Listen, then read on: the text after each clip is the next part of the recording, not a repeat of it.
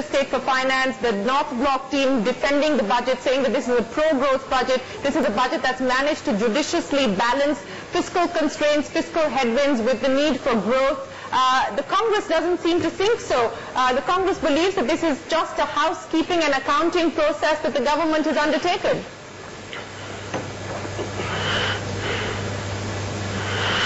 Exactly. I don't think it is inspirational at all, and it is going to accelerate growth or encourage investments.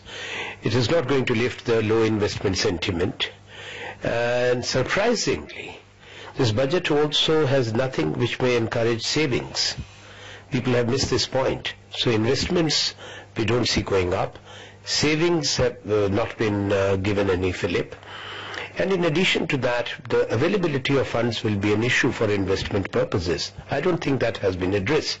Because if you are banking entirely on the FDI, the flow of capital is very weak. And most of the corporates are in debt. And the capacity utilization is minimal, not optimal.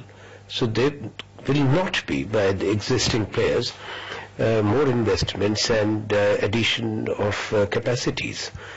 So when we look at the numbers which have been made available by the government, both the investment rate... Yes, sir.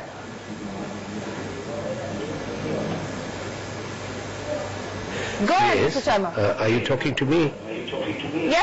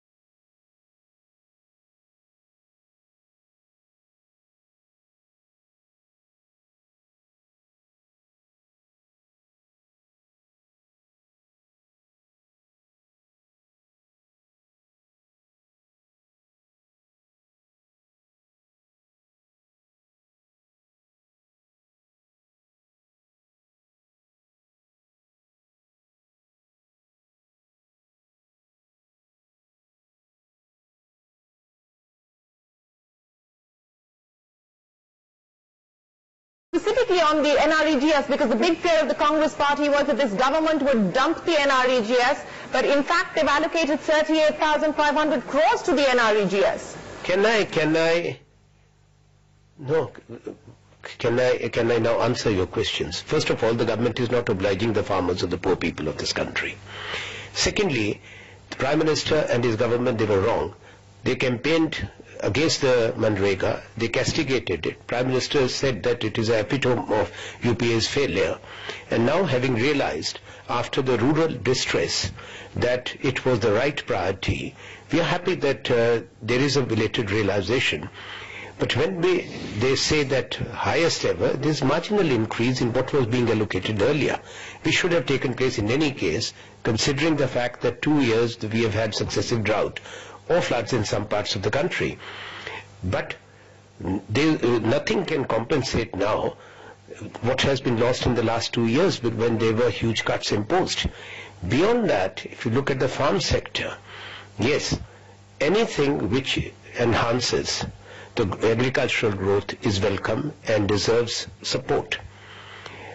But if you look at the past, so I'm not going to delve too much into the past, that yes, this government has gone in for a course correction, realizing that agriculture still sustains a large percentage of India's population, and therefore investment in agriculture and augmenting agricultural production is a must.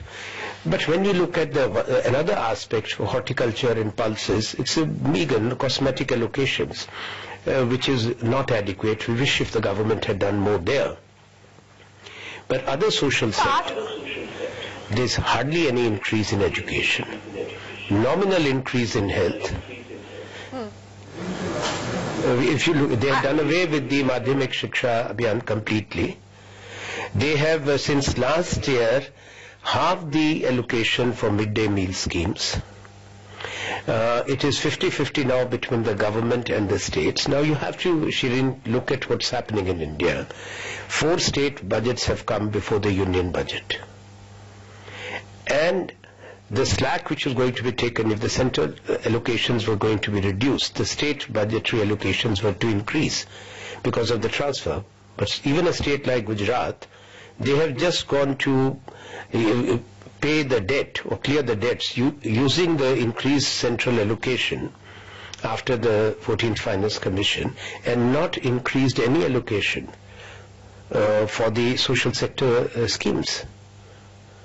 So Sharma, I'm sorry to interrupt you, but if I may ask you to put on your former Commerce Minister hat, sir, and respond to the comment that's been made by your former colleague, Mr. Chidambaram, as well, and that is as far as the export performance is concerned. In fact, Mr. Chidambaram says that this government seems to have given up its fight on the export front, because with the exception of one line in paragraph 86, the government does not address the export picture at all. A quick comment from you, sir, on that. No, let me. Well, first of all, they are concealing more and revealing less. And being silent on exports, where for the 14th consecutive month there is a straight fall, almost 18% has been the contraction. They cannot cite the global reasons. Even when there was global contraction, India's trade had expanded after post-2008-9. Now, we left at $320 billion of merchandise exports. Going by the average increase of the previous years, we should have been touching at least $450 billion this year, but we'll finish below 270. Now, what does the Finance Minister have to say to that? How do they propose to incentivize exports? It is not only exports, it's not only these numbers. The other numbers are far more frightening. There's the tens of thousands of jobs being lost in the exports manufacturing sector every month, in the labor-intensive sector every month. So instead of job creation, you have huge job losses which are taking place. As you would have heard from Chidambaram, this growth rate, whatever they may claim, is a flat growth. Even on a year-on-year basis, there is hardly any growth. If you go by the old methodology, where is the growth there? Well, Mr. Sharma, thank you as always for joining us and giving us your comments on what you make of the third budget presented by Finance Minister Arun Jaitley. You would have liked to see more. You're disappointed with what the budget has put out there. But thank you, sir, as always, for joining us here.